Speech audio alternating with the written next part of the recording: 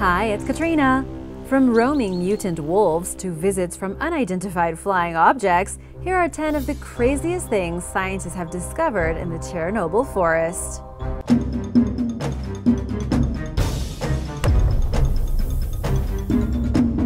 Number 10. The Mothman. One of the most horrifying things ever discovered near Chernobyl had nothing to do with the actual meltdown of the nuclear reactor. Instead, what Chernobyl staff saw just before the deadly explosion that became one of the worst nuclear disasters in the history of humanity was a monster. Not just any monster either. Before the explosion rocked Ukraine, witnesses saw a creature flying through the sky described as being some kind of freak of nature. The beast had glowing red eyes, it seemed to be completely black, and it had wings so large there is no way it could have been an eagle or a giant bat. It's become known as the Black Bird of Chernobyl, though many people claim it was really the infamous Mothman from West Virginia legend. You're probably wondering how on earth the legendary Mothman could have showed up to a small Ukrainian village hosting a nuclear reactor all the way from Point Pleasant, West Virginia. Well, if you know anything about the Mothman legends, you'll know that the Mothman is always a warning of impending doom. Whenever the Mothman is seen, a catastrophic event almost always comes immediately after, just like the collapse of the Silver Bridge in December of 1967 that killed 46 people, shortly after the Mothman was seen flying around. Unfortunately, the only proof that what workers saw was real is a blurry photograph of what appears to be a black creature with spindly legs and long, almost angel-like wings flying overhead in the dark. Since the Chernobyl incident, the Mothman has yet to be seen again. Number 9. Mutant wolves. In a shocking new study of wolves around Chernobyl, specifically in the radiated exclusion zone, researchers have discovered that the animals could be spreading mutations caused by radiation to other populations of European wolves. According to the report from National Geographic, researchers tracked and studied 13 wolves using specialized collars for measuring radiation.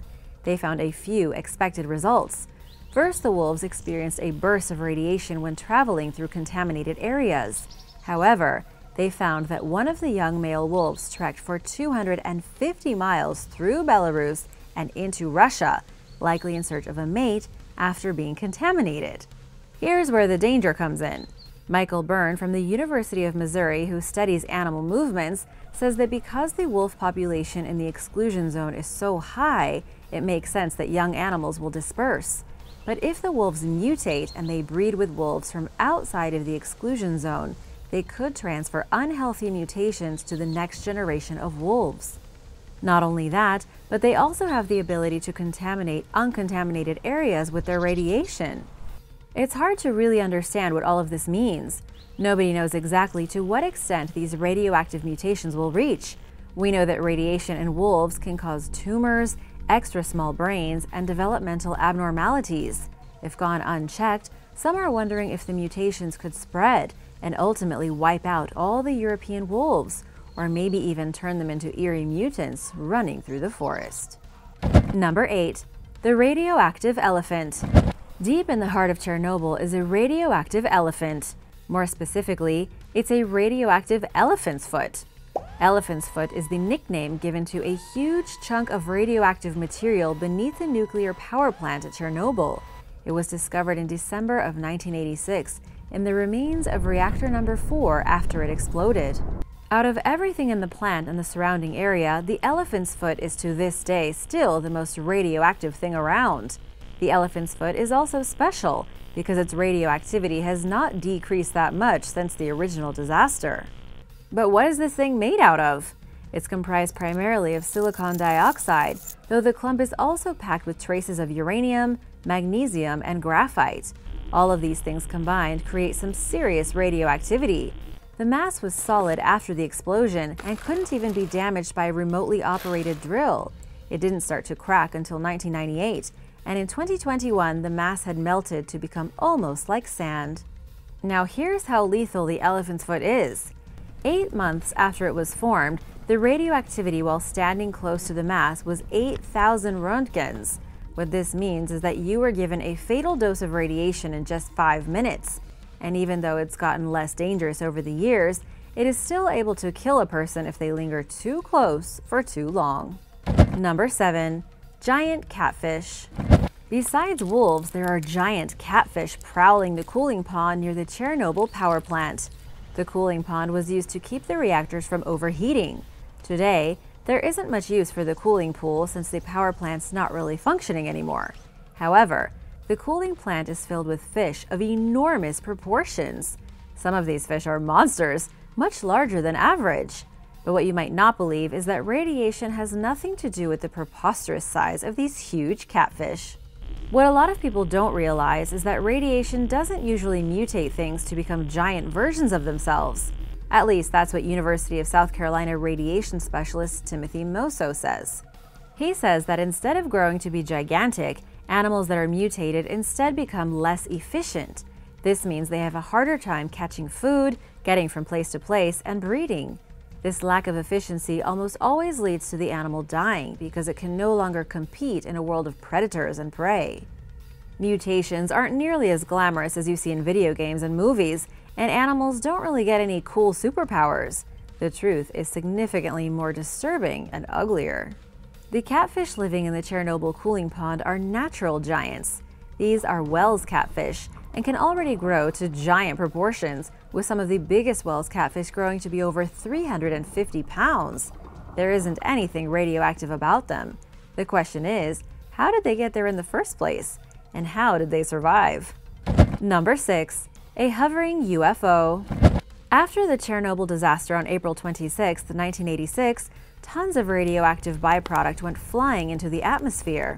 It was a calamity, but apparently some in the area witnessed what they described as an unidentified flying object, perhaps an alien ship, flying over the plant shortly after the explosion. Some believe that the UFO may have caused the nuclear reactor to explode on purpose, as part of some kind of cosmic experiment being performed on humans.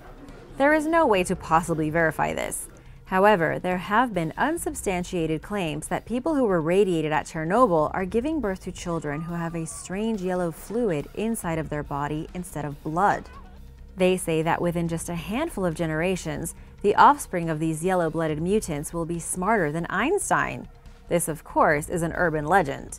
Unfortunately, seeing as Chernobyl exploded in 1986, nobody really had a smartphone handy to snap pictures of the alleged UFO in the sky. Since then, all talk of aliens being involved with the worst nuclear disaster in history have all but been wiped under the rug. Anyone who believes that people really did see UFOs outside Chernobyl has been deemed a crackpot and a conspiracy theorist. But the truth is that there have been enough witnesses to grant at least the possibility of something strange being in the sky that day, whether alien, government, or maybe something else. Number 5. Radioactive hotspots. The Red Forest of Chernobyl is one of the most radioactive places on the planet. Recently, researchers from the United Kingdom working with the University of Bristol traveled to the exclusion zone and then used special drones to go deep into the most radiated parts of the forest to measure gamma radiation and neutrons. These drones are known as unmanned aerial vehicles, or UAV for short. It was an attempt to map the Red Forest and see just how truly radiated it still is all these years later. What they found were additional radioactive hotspots previously unknown to Ukrainian authorities, according to the University of Bristol. The Red Forest covers an area of about 4 square miles. The forest originally earned its name when the radiation turned the trees a terrifying reddish-brown color. Instead of being green and vivid, the vegetation here is red and not thriving very well. The drone began 8 miles from the epicenter of the explosion in a small village located at the edge of the exclusion zone.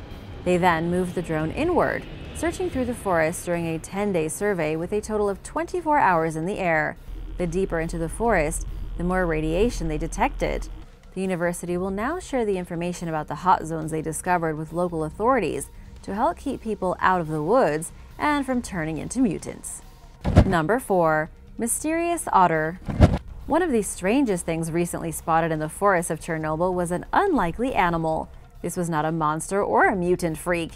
Instead, it was a regular otter. The otter was discovered wandering through the radiated exclusion zone. Researchers trying to track wildlife through the area around Chernobyl to see how it's been recovering used hidden cameras.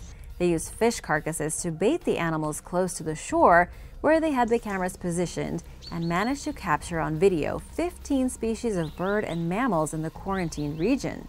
Everyone was shocked when an otter came out of nowhere and gobbled up one of the dead fish. This was the first time that researchers spotted such an animal inside the exclusion zone since humans left in 1986. Even more shocking is that the cameras also captured images of white-tailed eagles and American mink. It's unclear whether any of these animals are highly mutated or dangerous. It's not clear if there's a family of otters living nearby, but as far as anyone can tell, the animals seem perfectly healthy and not in the least bit affected. 98% of the fish the researchers put out was eaten, which is a high rate of scavenging. The researchers were very excited and take this as a great sign that wildlife is now thriving.